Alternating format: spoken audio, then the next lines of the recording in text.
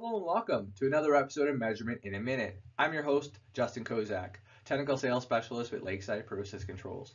And in today's episode, we're continuing our discussion on Rosemount's differential pressure level transmitters, specifically Rosemount's 3051 SAL level transmitter.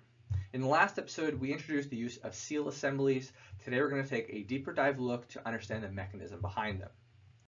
We take a look at this example pictured here. We have our DP transmitter mounted to the bottom of the vessel, but on this DP transmitter we have a seal assembly.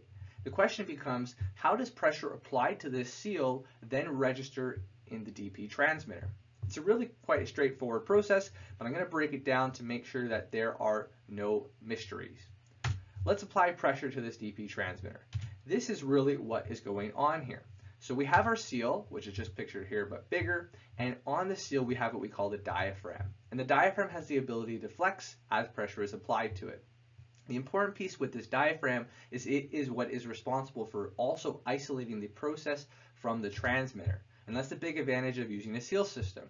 So what's in between the diaphragm and the transmitter? That's going to be a fill fluid. And the fill fluid takes up the entire capacity or the entire volume between the transmitter and diaphragm. There is no room, there is no space, and that's important to understand because as pressure is applied to that diaphragm, it then, through chain reaction, applies pressure to that fill fluid, which then applies pressure to the diaphragm in that DP transmitter. So it's just a series of events, and that is how the DP transmitter registers the pressure through that seal system, but then you get the benefit of the seal system now isolating the transmitter from the process.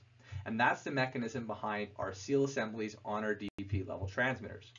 Should you have any questions about our DP level transmitters or any other of our products, please reach out to us at www.lakesidecontrols.com. Thanks for joining.